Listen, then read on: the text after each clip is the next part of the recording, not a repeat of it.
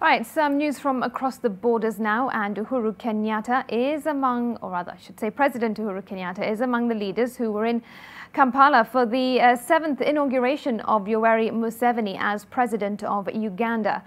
And the Western countries have been attacked over what he says is a tendency to interfere and lecture Uganda and Africa about governance and democracy.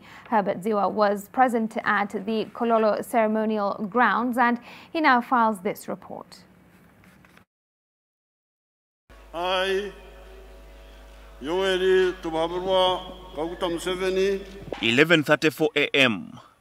Yoweri Kaguta Museveni takes his 7th oath as President of Uganda, which will now stretch his rule to 40 years. That I will be faithful and bear the true allegiance to the Republic of Uganda, and that I will preserve, protect, and defend the Constitution. So help me God. Chief Justice Alphonse Owinyidolo, Electoral Commission Chairperson Justice Simon Byabakama, and the Head of Public Service John Mitala administered the oath. The instruments of power. Shortly after, Museveni was handed the instruments of power, including the Constitution, national flag, anthem, and the instruments of the national defense, among others. 11 African heads of state, Vice President Edward Chwanuka Sekandi, former Prime Minister John Patrick Amama Mbabazi, religious and cultural leaders witnessed the swearing-in. Despite the attendance of former presidential candidates John Katumba and Fred Mwesigye, no recognition was made of their presence. In his first address, Museveni launched a direct attack against Western powers, whom he accused of undermining African democracy. For Museveni, it is the regional and continental unity of Africa that will safeguard Africa from Western interference and lectures. Therefore, quite comic and laughable to hear of some actors in the world giving us lectures about democracy. You give me a lecture about democracy? What are your own credentials?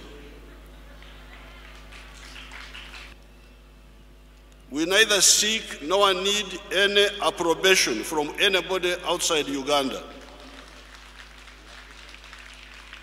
except our peers in the African Union and NEPAD. If you want to know what we are doing in a respectful way, we can share with you. Museveni also revealed a plan he had with former President of South Africa, Jacob Zuma, to confront the French and American forces when they invaded Libya to overthrow Colonel Muammar Gaddafi in 2011. However, some actors are always in search of enemies. They are looking for enemies. You are not an enemy, they declare you an enemy. When we are still fighting, are you pro-East or pro-West? Idiot, I am pro-Africa. Uganda has been accused by Western powers, especially the US, of failing to conduct free and fair elections and violating the rights of Ugandans, especially those opposed to the regime, without giving an account of the promises he made. When he swore in 5 years ago, the president focused on economic recovery and poverty eradication programs initiated by his government. A center of political and strategic gravity for the African race is what Museveni has called it, as he advocated for the regional and continental integration of Africa for bigger markets and also the common market of the African continent. Herbert Ziwa, NTV, here at Kololo. All right, some strong words there from M7.